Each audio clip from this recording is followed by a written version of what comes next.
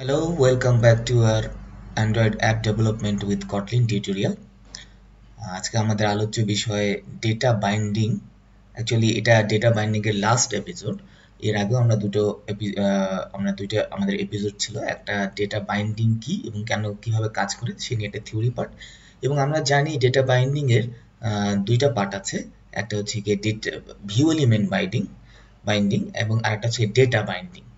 So আমরা view element বাইন্ডিংটাকেও আমরা আলোচনা করেছি এর আগে একটা টিউটোরিয়াল নিয়ে। আপনারা যারা দেখেননি প্লিজ দেখে নেবেন। আর আজকে আমাদের আমরা যেটা নিয়ে আলোচনা করব সেটা হচ্ছে কি ডেটা এলিমেন্ট বাইন্ডিং। আমরা প্রথমে ছোট্ট করে একটু আলোচনা করব কেন আমরা ডেটা বাইন্ডিংটা ব্যবহার করি। অ্যাকচুয়ালি আমাদের দুইটা পার্ট থাকে, একটা হচ্ছে গিয়ে এক্সএমএল ডট মানে লেআউট ফাইল এবং আরেকটা হচ্ছে আমাদের অ্যাক্টিভিটি বা কটলিন ফাইলগুলো। তো আমরা যদি এটা নর্মাল বিষয় চিন্তা করি যে আমরা চাচ্ছি যে ইন্টারনেট থেকে কিছু একটা ডাউনলোড হবে, একটা ফাইল, এবং ফাইলটা ডাউনলোড হয়ে সেই ফাইলের নামটা আমাদেরকে আমাদের যে অ্যাক্টিভিটিতে শো করবে।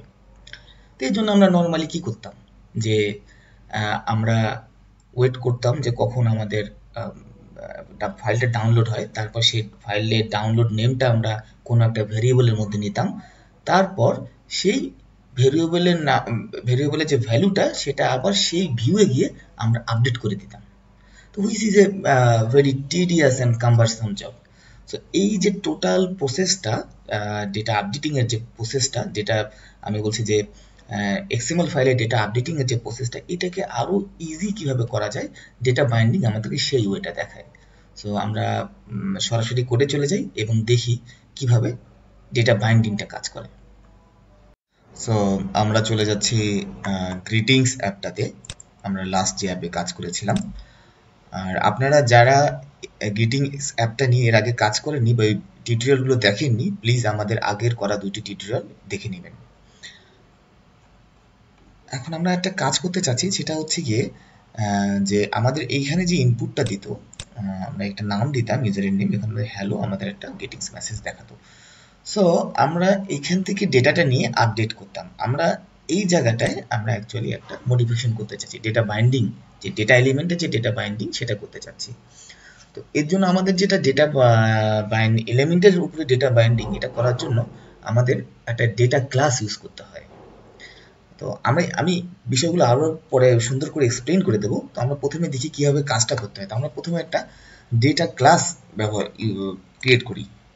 তো আপনারা যারা জানেন না ডেটা ক্লাস কি, actually data class is a simple class, normal class, যেটা শুধু ডেটা হোল্ড করে রাখে। ডেটা ক্লাসের কিছু প্রপার্টিজও আছে, আমরা এটা পরে আমাদের বিস্তারিত আলোচনাটা জানাবো। ওকে, আমরা ডেটা ক্লাসটা নাম দিই যে ইউজার, আমরা নাম দিলাম ইউজার। সো ডেটা ক্লাসটা আমরা তৈরি করছি, ডেটা ক্লাস নেম দিচ্ছি ইউজার।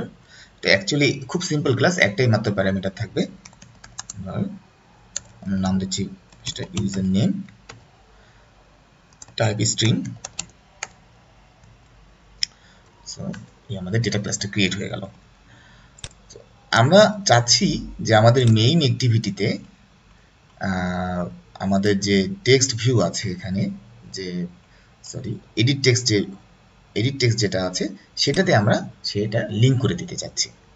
তো তার জন্য প্রথমে যেটা কাজ করতে হবে, একদম প্রথমে লেআউটের নিচে আমাদের একটা ডেটা ব্লক ক্রিয়েট করতে হবে, ডেটা ব্লক। সো আমরা ডেটা ব্লক ক্রিয়েট করছি, ডেটা, এবং ডেটা ব্লকের মধ্যে থাকবে ভেরিয়েবল একটা ব্লক থাকবে, এখানে নেম এবং টাইপ দিতে হবে। সো নেমটা অ্যাকচুয়ালি এখানে কিছুটা যে আমরা মনে করি যে এটা অবজেক্ট টাইপের, একটা অবজেক্টের মধ্যে ক্রিয়েট হবে, এবং টাইপটা লিখে ফুল স্পেসিফাই পার্টটা দিতে হবে, আমরা যে ডেটা ক্লাসটা তৈরি করলাম সেটা। তো আমরা নেমটা দিই ইউজার, এটা অ্যাকচুয়ালি একটা অবজেক্ট টাইপের হবে, এবং ফুল আমরা পার্টটা যদি দিতে চাই, আমরা এটাকে ক্রিয়েট করছিলাম user example dot গেটিংস dot user, সেটা আমি এটা পেয়ে গেলাম। তো আর এখানে আমাদের অ্যাক্সেস করতে হবে এভাবে, আমরা এডিট টেক্সটে যাব, গিয়ে এখানে যে আমাদের টেক্সট যেটা আমরা দেব, সেই টেক্সট প্রপার্টিসটা হবে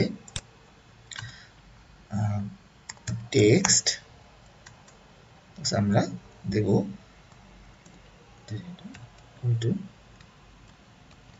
এখানে আমরা যে ভেরিয়েবলটা ক্রিয়েট করেছিলাম বা অবজেক্ট টাইপ একটা ভেরিয়েবল ক্রিয়েট করলাম ইউজার, সেটা দিয়ে অ্যাক্সেস করব।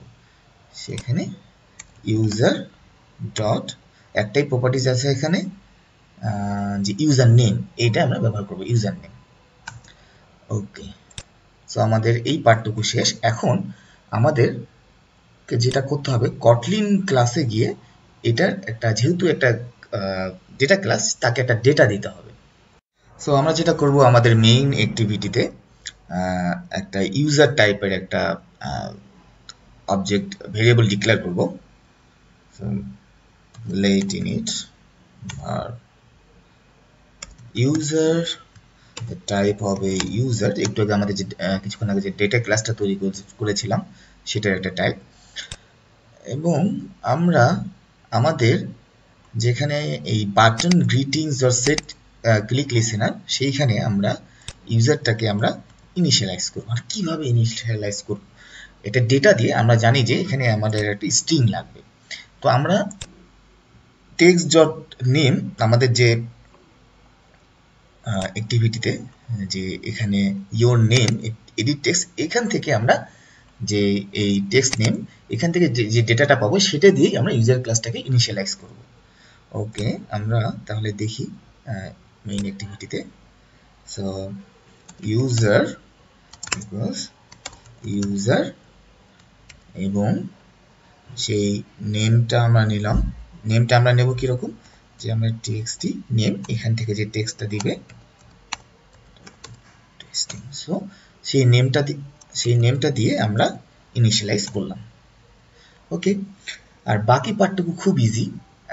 যেহেতু আমাদের ইউজার নেমটা আমরা ইনিশিয়ালাইজ করে ফেলেছি, আমরা বলেছি এই ইউজার নেমটাই অ্যাকচুয়ালি এই ইউজার, এই যে ক্লাসটুকু, এটাই এখন সব দায়িত্ব নেবে আমাদের, যে আমাদের আর এক্সপ্লিসিটলি কোনো চেঞ্জ করতে হবে না। সে আমরা টিএক্সটি নেম ডট টেক্সট এখানে যেটা ব্যবহার করেছিলাম ওটার ব্যবহার করবো না, আমরা শুধু ব্যবহার করব ইউজার ডট, ওর যে প্রপার্টিসটা আছে ইউজার নেম, এবং এখানে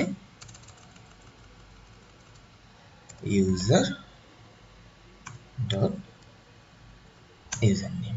সো আমরা আমাদের অ্যাপটা একটু রান করে দেখি।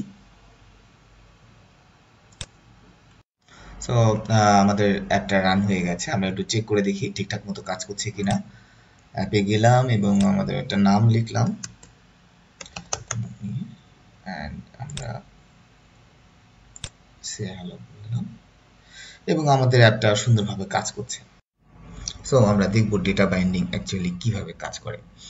সো আমরা প্রথমেই যখন ডেটা বাইন্ডিংটা আমরা এনেবল করে দিই এবং ডেটা ভেরিয়েবল ডিক্লেয়ার করে দিই, তখন আমরা কিন্তু এই অ্যাক্টিভিটি মেইন বাইন্ডিং ক্লাসকে, বা আমাদের ইন্টারনাল যে অবজেক্ট ক্রিয়েট হয় সেটাকে আমরা বলে দিই যে আমরা একটা ডেটা বাইন্ড করতে যাচ্ছি, ডেটা এলিমেন্টের একটা ডেটা বাইন্ড করতে যাচ্ছি।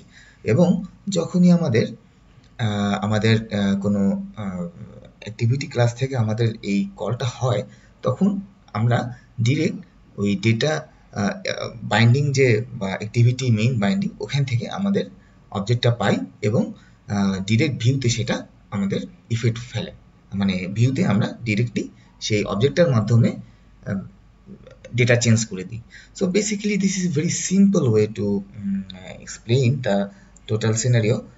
অ্যাকচুয়ালি এখানে এক্সাম্পলটা খুব ছোট এবং ইজি, এজন্য হয়তো বা ইফেক্ট অ্যাকচুয়ালি বোঝা যাচ্ছে না। তো ডেটা বাইন্ডিং এর আসল ইফেক্টটা বোঝা যায় ভিউ মডেল যখন আমরা ব্যবহার করি। ভিউ মডেল এটাও অ্যান্ড্রয়েড জেটপ্যাকের একটা কম্পোনেন্ট। তো আমরা ভবিষ্যতে আমাদের প্রতিটা আমরা যখন ভিউ মডেল আলোচনা করব, তখন সেখানে ডেটা বাইন্ডিংটা কীভাবে কাজ করে সেটার ডিটেলসে দেখাবো। সো আজকের টিউটোরিয়াল এ পর্যন্তই। Thank you. আজকের ভিডিওর যে কোডটুকু আমি এই ভিডিও ডিসক্রিপশনে ডাউনলোড লিঙ্কটা দিয়ে দিচ্ছি, আপনারা প্লিজ ওটা ডাউনলোড করে আপনাদের পিসিতে রান করে দেখবেন। আর যারা যারা এখনও সাবস্ক্রাইব করেননি এই চ্যানেলটিতে, প্লিজ সাবস্ক্রাইব করবেন। আমি চেষ্টা করব আরও নতুন নতুন অ্যান্ড্রয়েডের অ্যাডভান্স টপিকগুলো নিয়ে আলোচনা করতে।